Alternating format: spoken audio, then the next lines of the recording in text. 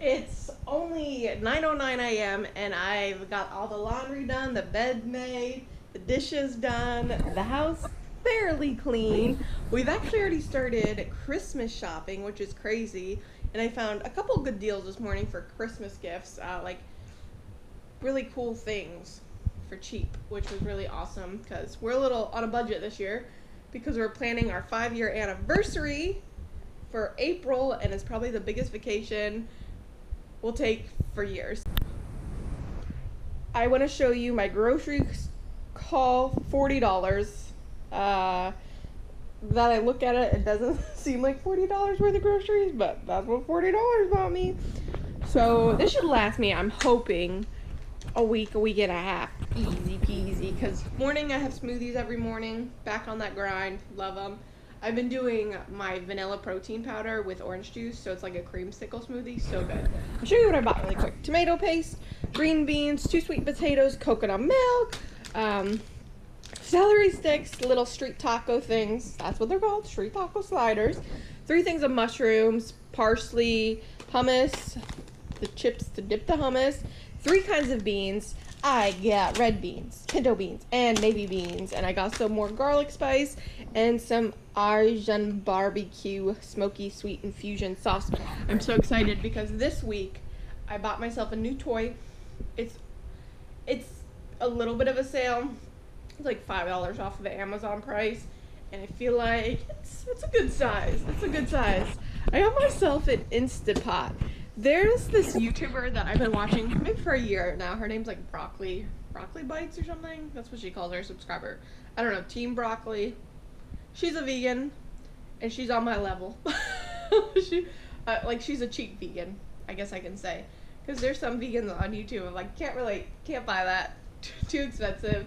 So, she's relatable. So, I'll put her link below if you want to check her out. You guys probably already know her, but I like her a lot. So, today, I think I'm going to make pulled pork Asian barbecue tacos. I'm going to attempt to cook the pinto beans in the Instant Pot. I'm going to attempt, I don't know if I'm going to do the pinto beans today. I might have pinto beans already made up. We're going to see. I don't know what I want to do for like the street taco. I don't even know if Asian barbecue sauce will go with tacos. I think it does. I feel like barbecue tacos are a thing. I guess I'm gonna make Korean barbecue tacos. I have kimchi in the fridge. I can make like a spinach salad, and maybe I can go find a carrot in my yard or a radish. Like, this is literally making it up in my head. Young green jackfruit. I've made pulled pork tacos with these before, or pulled pork sandwiches with these before. When they're big and they're ripe, I've had jackfruit on my channel before, if you can find it. It's really yellow, and it's what juicy fruit pretty much was inspired was jackfruit. Jackfruit, juicy fruit, does that make sense? So it's really sweet when it's big. It's kind of bubblegummy, it's chewy, it's delicious, oh my goodness. But when it's a fruit, you can really only make sweet things out of it because it's so sweet. But when it's a baby, when you pick it too early, it's like pulled pork. Look at that. Do you see that texture on there? Just work it through your hands. And I'm hoping, look at that. And I'm hoping once we put it in the Instant Pot, we can break it down a little bit more, and it's gonna be more like fall off the bone. But I wanna rinse this brine off because it's like really salty, and I gotta work with these a little bit to help them fall off the little pit thing. I don't know what you call it. As I've been a vegan for a couple of years, and like I'll try something now, and my husband's like, no, that doesn't taste like meat. I'm like, it tastes like what I remember. And then people always say like, well, why are you eating meat? Why don't you eat meat if you're gonna eat like imitation meat? I said, because I don't have a guilty conscience when I'm done eating it. Like, if I sat there and ate a hamburger, I'm gonna sit in my bedroom and cry for 10 hours about eating another life. I don't know, we were just bred to think something different, and I think children even know. Like, when they're born, they're like, oh, cow, cute cow, I love the cow. And like in some places, children have to kill their own animals. And most of them cry about it. They don't want their pets to die. And that just, it makes so much sense to me. See what I mean? Like, we're in a world where there's so many opportunities for food. Look at that. Why don't we just eat vegetables and fruit, seeds and nuts? Like, why do we have to kill something to be satisfied? I don't understand. Let's open this bad boy. Alright.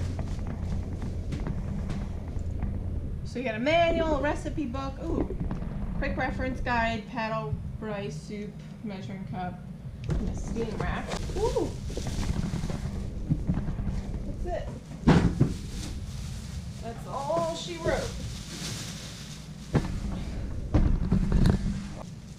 And we're gonna make a lot of broccoli soup and other stuff. So we got the steamer thing. I don't know how that's gonna work exactly. I feel like all my broccoli would fall through that thing. I don't know.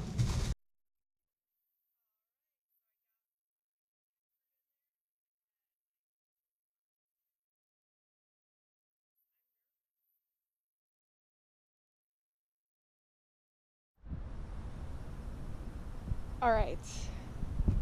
So I think we're gonna like use a daikon radish because we got some really big daikon radishes out here. Holy crap. Look at that bad boy. It's so cool. But I'm gonna use one of these over here that's kind of over clustered. Like here's a bunch of them growing together.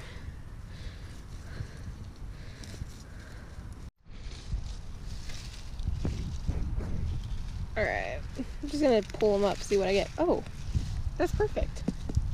Alright. On the inside, it is not purple. It's not red or whatever you want to call it. We'll cut this side. It is bright orange. Isn't that so fun? This will add a lot of color to the salad. Alright, so I got the carrot and the radish all cut up in tiny, tiny little bits.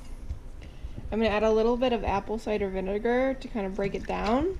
I'm going to add some onion powder, some garlic powder. Do I know how? Yeah. And some chili flakes.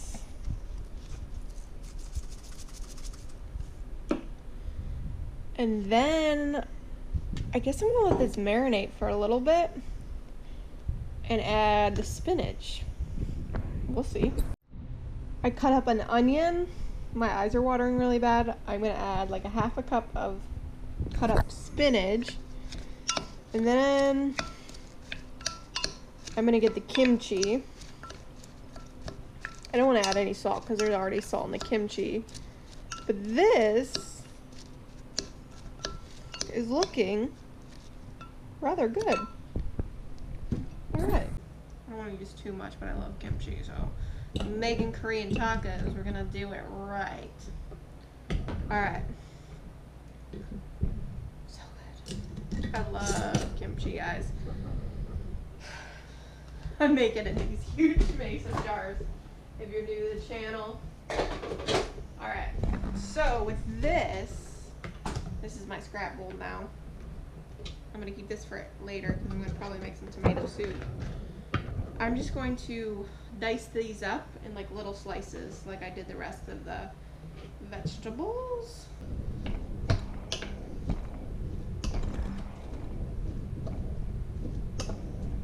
I wish I had like a pear or an apple to add to the salad, but I think I might just add a little bit of coconut nectar because we have so many like spicy things. I kind of want a little bit of sweet to this. So Hank bought me this a while ago. It was like down some vegan aisle and it was like, I don't know, he thought I would like it. But I do like it to sweeten stuff up because it's not super sweet. but it's just enough. Coconut nectar. I like it on oatmeal. That's like the big thing. I'm not a big oatmeal person though. What do you guys think? Does that look good? Would you put that on tacos? Heck, I would. Let's clean up my mess. My eye's watering. I'm not a boy. My fave.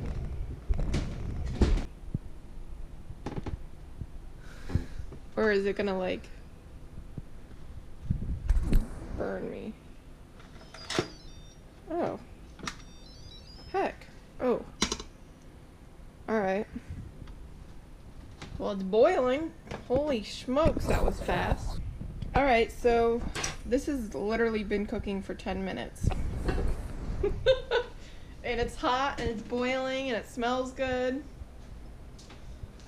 So I guess we're just gonna like whip up a taco. Put this first. The kimchi base. Okay. I'm gonna let this cool down for a minute, but I promise I won't take a bite. So we'll see. So it's cooled down a little bit. Let me get my little street taco.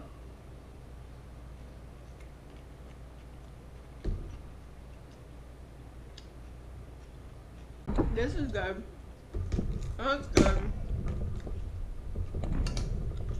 The crunch in these vegetables are so good. Oh my goodness. I need more of this. You know what would be another smart idea? To make those steamed buns and stick this inside. I gotta let it, like, it's so hot. And it like literally cooked in that thing for 10 minutes. I don't know if, obviously I did it right, it worked, but I don't know if I used it right.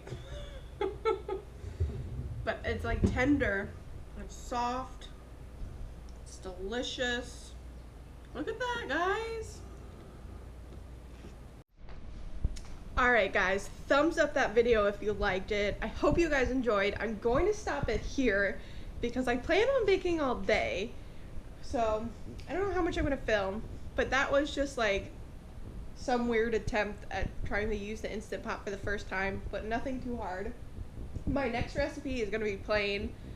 I think I'm going to make red beans and rice, but I kind of want to make cilantro lime rice, but I'm going to make it parsley and lime rice, and that way I can have that pulled pork over cilantro lime rice, which would really be good. And then I'm thinking about making some kind of glaze.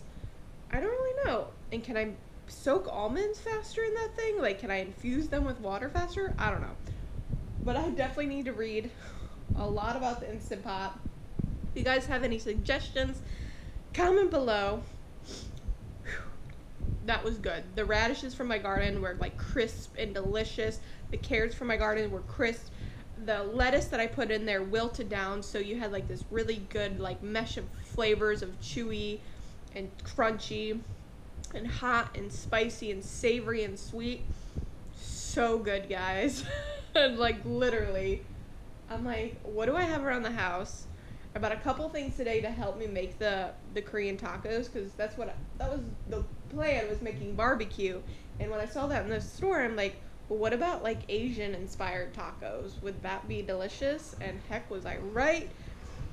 But if you guys have any comments, comment below. Thank you for watching, and bye guys.